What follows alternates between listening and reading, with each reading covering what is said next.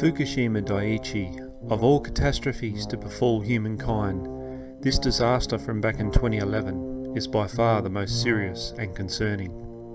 Chernobyl was bad enough, but at least that disaster was inland and not by the sea. What is so majorly concerning about Fukushima is its effect on the ocean. We are talking the Pacific Ocean, and which will eventually slowly filter into all the oceans of planet Earth. This radioactive waste is not going to neutralise in any hurry as well, and will continue well beyond our own and some of our children's lifetimes. This is a painfully hard subject to even talk about. Spare a thought for all the greenies of this planet, people that actively care for Mother Earth and its welfare and want to make a difference. These people are even helpless to control this horrific situation. This is a cruel blow when you consider it was no fault of theirs that this disaster took place.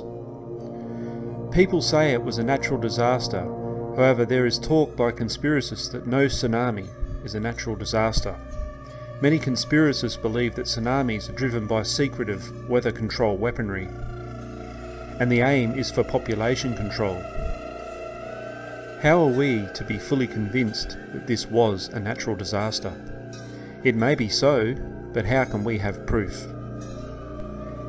Japan is a nation that likes no support from any other shore. They stubbornly prefer to fight their own battles, even one of this grand scale. But when you consider that TEPCO, the plant owner and operator, is a company in financial mess and of amateur knowledge of nuclear repair and control, the situation seems even far messier. There should be an international effort to fasten clean-up of the disaster, hence speeding up the estimated 40-year clean-up time. There should also be an agreement that if a nuclear disaster is harming a certain country, or countries, that you have full permits to help the source country's mess. Does anybody feel that it is wrong that Japan is not wanting or permitting any other nation to aid them in this world-scale emergency? We hear emergency sirens going off in our cities and towns every day. But the siren for Fukushima should be deafening. Why can't we hear it?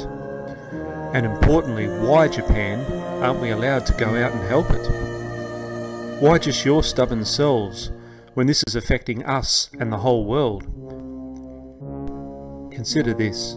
If someone accidentally poisoned your garden and home, would you just stand there and not do anything and let your family get sick? Thank you.